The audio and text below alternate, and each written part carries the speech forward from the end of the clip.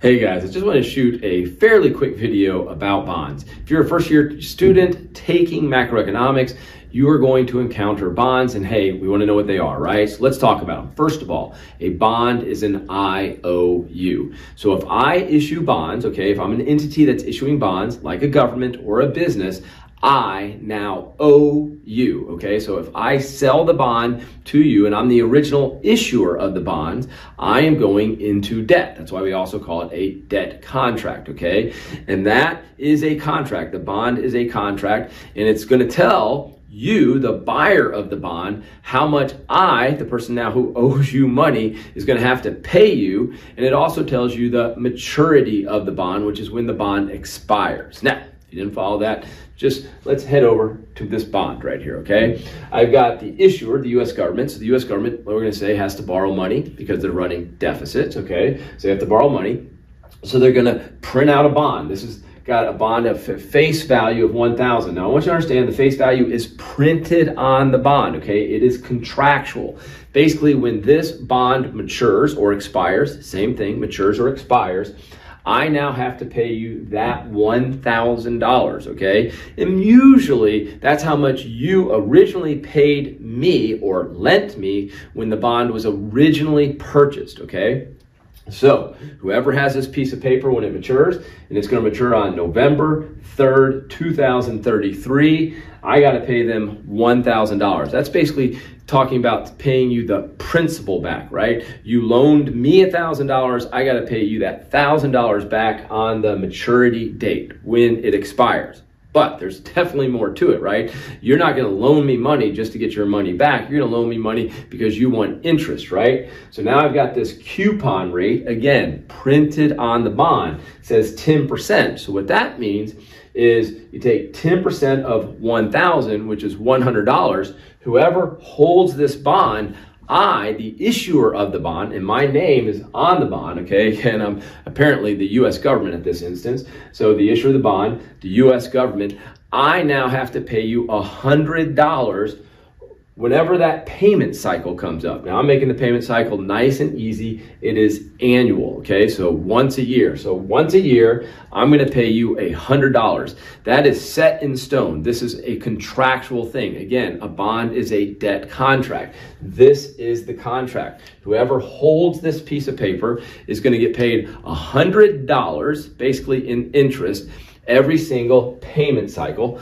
That's annual, so every year. And when it matures, I've got to pay you that principal back, right? That face value back. So these are the things printed on the bond. The issuer, okay, who owes the money? In this situation, again, the US government, could be a corporation though.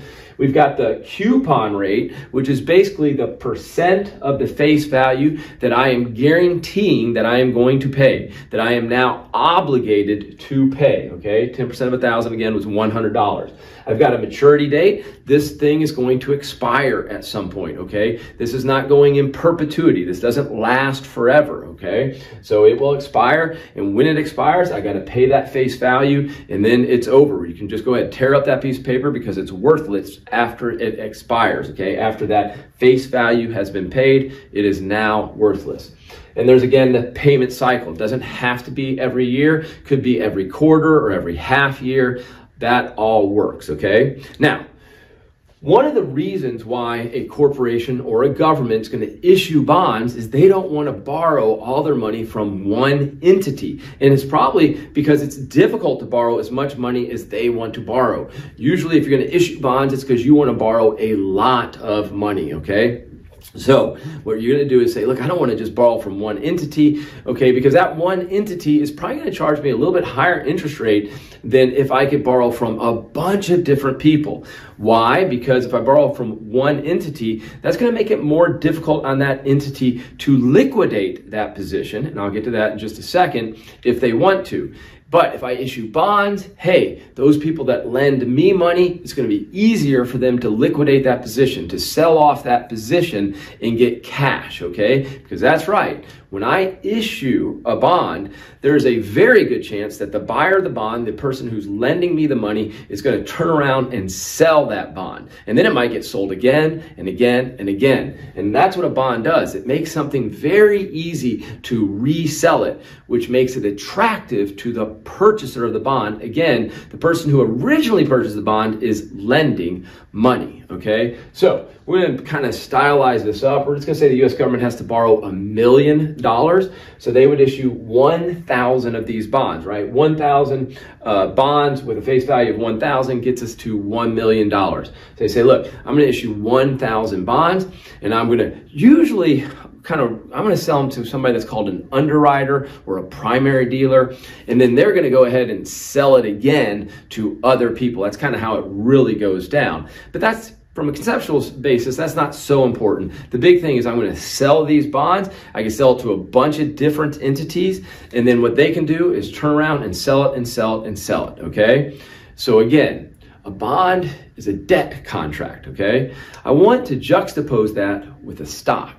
A stock is something that continues into perpetuity indefinitely. If I sell stock, and by the way, the U.S. government can't sell stock. You can't sell ownership in the government, okay? But a corporation could raise money, get money by selling stock. But when they do so, what they're doing is not borrowing money, they're selling equity. They're selling ownership in their company. And so if they sell ownership, that's it, guys. Whoever bought that stock now has ownership in that company forever. They have a right to the profits of that company for as long as that company exists. There's no maturity date on stock, okay? And on top of that, there's no ceiling on how much somebody could earn when they buy stock, okay? If that company really takes off and becomes a really big company and super profitable, hey, if you bought stock, the sky's the limit and how much of a return that you can make. But a bond is different, guys. Here's the deal, guys. You're going to get paid $100, and that is it for the life of the bond. And when the bond hits its maturity date, you get that principal, and then the bond is done. Again, it does not continue into perpetuity. This, again, is a debt contract. Stocks are not a debt contract. Stocks represent ownership, equity in a company, okay? And again, they're going to last into perpetuity. They're going to last forever, okay? So that's a big, big difference between the two. Now, before I wrap up this video, guys, I want to talk to you a little bit about the bond price. The bond price, I put it down here to emphasize it is not printed on the bond. The price of this bond can absolutely fluctuate and almost definitely fluctuate over the life of the bond, okay? So every asset price can fluctuate. This is the price of the asset, okay? And it can fluctuate. What might cause the bond price to fluctuate, to be different than the face value? I'm going to focus on just two main reasons, okay? The number one reason is if interest rates change. When I issued this bond, or when the government issued this bond, interest rates for this level of risk, okay, were probably around 10%. That's why the coupon rate is 10%.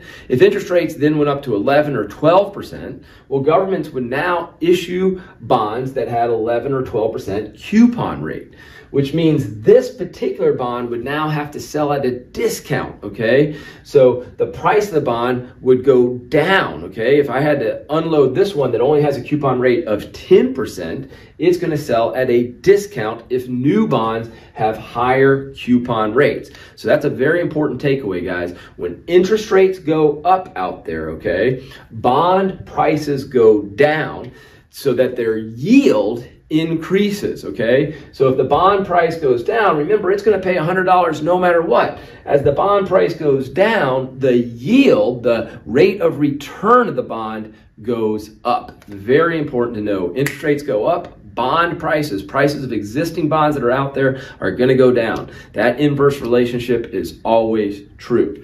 The other reason it might sell at a discount is if something happens where this entity, whether a government or a corporation, becomes less creditworthy. It's more at risk that they might default. They might not be able to make full payments on these bonds. If that happens, again, the bond price is going to go down so that the yield of the bond goes up, right? Because, hey, if this is a more risky situation, I, the buyer of a bond, want to see that bond price go down. Whew. All right, 2 reasons why this bond price might go down. It becomes more risky or the interest rates go up, okay? And of course, the opposite is true. If all of a sudden this thing becomes even in a better position, if it becomes less risky, the bond price actually goes up and the yield goes down. Or if interest rates go down, again, the bond price would go up and the yield would come down commensurate to that decrease in interest rates out there. I hope that made sense to you. A bond, an IOU, a debt contract, something that expires, okay? It is not a stock. It's not an equity position. It doesn't last forever, and it doesn't give anybody a right to profits. It gives a person a right to the coupon rate times the face value, some payment of interest. That's what it gives a person a right to for usually a fixed amount of time. Hope that made sense to you. We'll see you in the next video.